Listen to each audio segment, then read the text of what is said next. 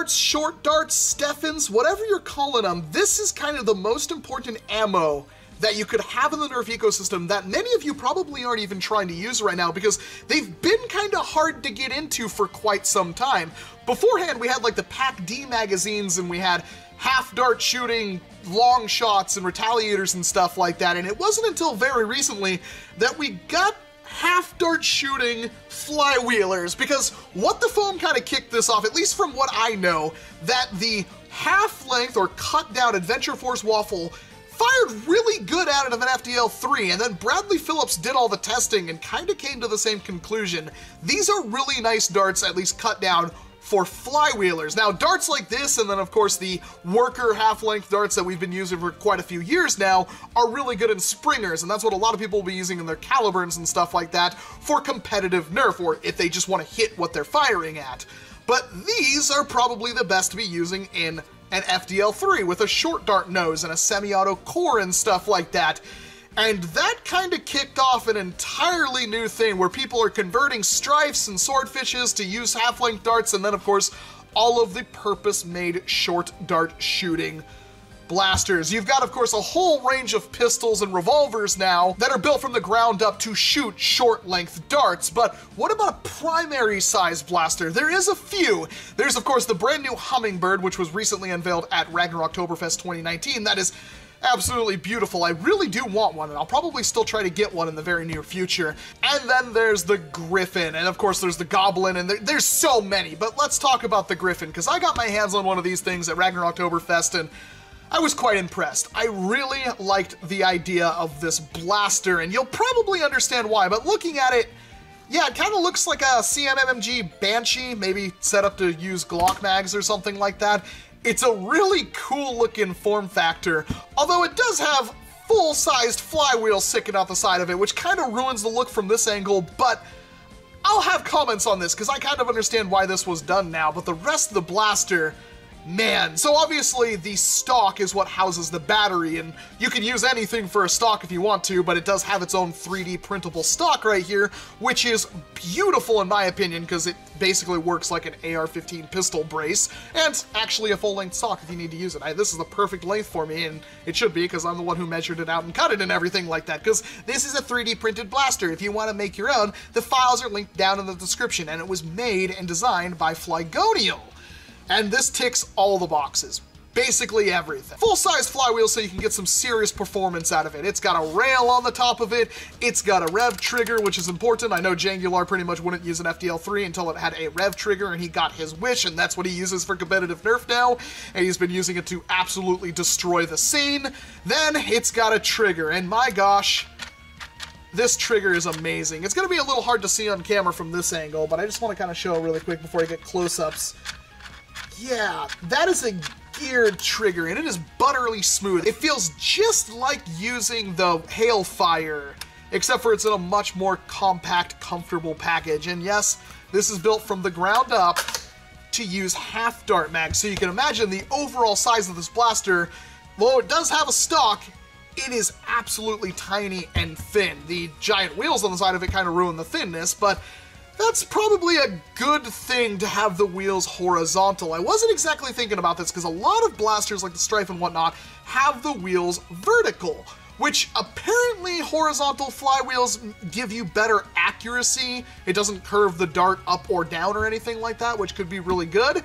But I did notice that when I was holding one at Ragfest and looking down the sight, that is extremely easy to aim with. So not only do you get inherently better accuracy, but it's also way easier to line up your shot with something like this. And now I'm kind of convinced that this is the way to go. And of course we have like the Flywheel the World gauges, which are much thinner, that are also usually horizontal, but they don't generally hit the performance marks that you're looking for, which is why this one most likely uses full-length flywheels. I don't know, I'm not a designer, I'm just making ideas here. And the grip, like you can tell, that is exceptionally thin, but it's very comfortable because it's wide, even for my small hands. And The ergonomics on this thing are completely on point. I like the fact that I could put the stock pretty much any way I want, so if I do want to shoulder it, I can totally do that, but most of all, when I'm holding it, I have this extra point of contact right there, so it's very easy for me to one-hand it.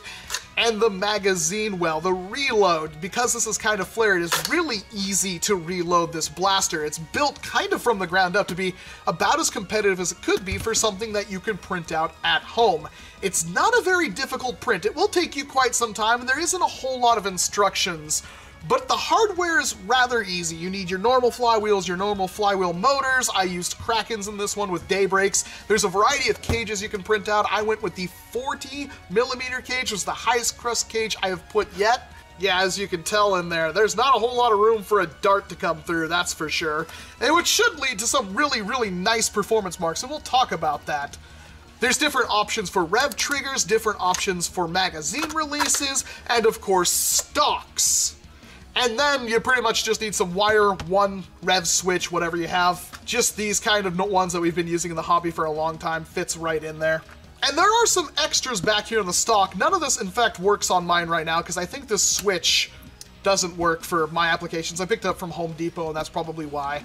But the design is just amazing. I really like how this thing feels in the hand, and that's one of the reasons why when I got back from Ragfest, this was one of the first things I tried to make. I printed it out of eSun Silk White PLA and eSun Silk Silver PLA, and there was some bed adhesion problem. There's areas in here where you can see some black spots from my bed, and there's some minor warping here or there, which may be causing me the issues that I'm coming to, but overall, this thing feels so good. It's got a Picatinny rail, so you can put whatever Picatinny accessories you want on it, like, let's say, this sight right here. But the print was manageable, and putting it together was relatively easy, even though there's no build guide that I know of for this entire blaster. I basically just used this picture to kind of figure out where things went, and it helped me a lot. Which I really thank Flygonial for kind of having a 3D model of it online that I can easily take parts off of and see where things are supposed to go and how they're supposed to work.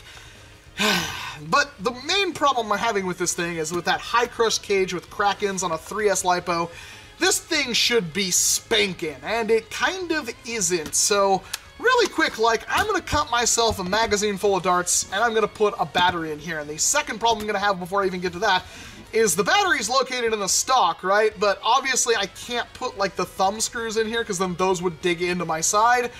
But I have to carry a screwdriver to undo this to get to the battery.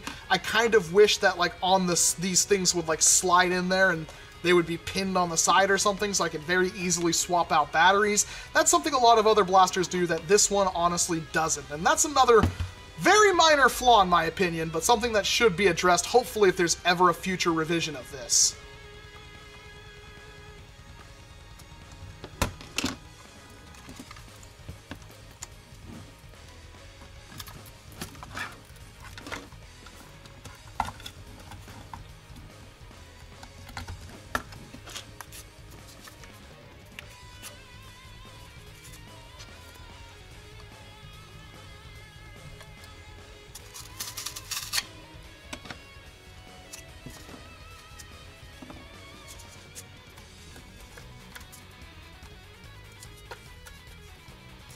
So these darts, I know, are usually pretty good in flywheelers, and this should be... that sounds so good. This should be pretty darn good, but let's see what it does inside of this. So... 112? 142? 130? 139, 145. It seems like the average is going up the more I use it, so maybe that has something to do with it. My slight warping in the cage and whatnot might be dropping my FPS, but I was expecting around like 160 on average. I've seen these exact wheels inside of a Foxfire do 170 plus. So I was kind of stoked to get a blaster this small that would hit that hard that, you know, wasn't my FDL3. 131, 140. That's not bad, but that's about on par with like a pretty medium-sized crush with normal flywheels like Bulldogs or something like that inside of a Stryfe. I was really hoping to get a little bit more out of this, and I am going to test one thing. I have not tried to use one of these darts through flywheels, and I honestly wonder if my performance is going to be any better. I will sacrifice this one dart. Nope, 130.5, so about what I would expect, which is slightly disappointing for a blaster like this. I was really hoping, and I'm not the only one, there are other people that contacted me that said they were having similar problems with the same cage, with the same motors and the same wheels inside of their Gryphon. So, I don't know. I'm still pleased with the performance. I mean, this is war legal pretty much anywhere I take it right now, and it is a nice, small, compact blaster, and the accuracy is pretty good for what this thing is. In fact, let's take it outside and see what it can do, because I actually have not range tested this yet. I assume it's going to be accurate. Full Talon mag of cut down Adventure Force waffles. Let's see what the range and the accuracy is like, and more importantly, how the darts are flying, because that could give us a clue as to what's going on. Yeah, that was pathetic. And I'm pretty sure that dart came out kind of sideways. That was a bit better, but for 140 FPS is what I was getting out of it sometimes. That's like 100 FPS range right there. That's usually where my rival stuff hits. That does not seem good. Let's see.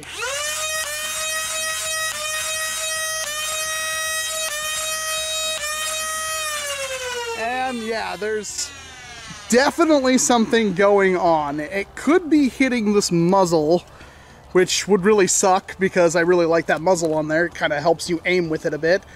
But it's not exactly working the way it should. That definitely isn't right. There's another one. Yeah, I'm starting to figure out why this thing was hitting so low. So it's either something is hitting this, one of the motors, or the wheels are slipping or something like that. It could be a lot of different things. Nothing to do with the actual design of the blaster, I don't think.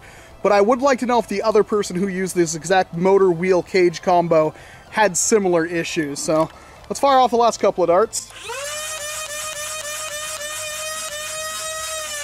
Like, all things considered, the darts that flew straight did a really good job, and it felt really nice to shoot, but that is not 140 FPS ranges at all. That's, again, I would say around 100 is usually where, that's, again, where my rival stuff usually hits. Very interesting. So there could be a lot of different little issues going on. The fact that somebody else had a problem with this exact cage, motor, setup, everything, leads me to believe I probably should just print out a different cage. One with not quite as much crush. Maybe the 40mm is just a bit too much. Because again, I'm expecting like 160, 170 out of this thing. I'm getting like 50 FPS below that. And I've also noticed that when we were firing, I had darts that did kind of, I think were hitting this muzzle, which I could remove, but that would make it a little bit harder to aim and whatnot. It would make it shorter, which would be cool, but I like the overall balance and look of this thing right now. I don't exactly want to do that, so I'm going to play with the cage in the very near future, but for everything else, I love this blaster. It is so well balanced, it feels very good in the hand. The trigger pull, the rev trigger, the magazine release, everything about this thing screams to me. I really, really like how small, light, and compact it is. This is definitely a cool blaster. And I do recommend that if you have some knowledge putting together flywheelers and you have a 3D printer, even like an Ender 3, it doesn't require a very big bed to print this thing out. You should probably give it a shot, because this thing is really, really cool, as long as you have a couple of these Talon mags. And I do believe there's another magwell or mag release that will work for different types of magazines if you want to print them out. I like Talon, so I'm just going to use the Talon ones, but yeah, I definitely do like this blaster. I just need to figure out what the gremlins are with the performance, but definitely a winner, Flygonial. I love what you did. Very, very minor complaints and adjustments I'd like to see in the future. I did notice that he had like a front kind of grip, mag grip kind of thing, where it's just horizontal down here so you can hold it like this. Didn't see the file for that, but I would like to get my hands on that, because that seems like it'd be very comfortable for something like this, since there's really no kind of foregrip or anything to speak of with this blaster.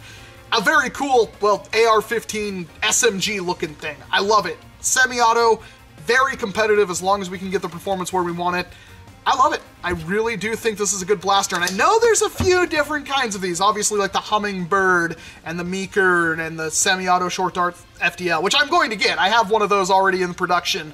I can only give you one guess what that thing's going to be hydro dipped in, but until I get the chance to get that, let me know what you'd like to see in developments of this, and if there's any kind of compare. Maybe I should compare this once I get it working to like a Talon Claw or something like that. That might be a good video, but I'm rambling on and on. I'm Walcom S7. Thank you very much for watching this video, and of course, I hope to see you in an entirely different one.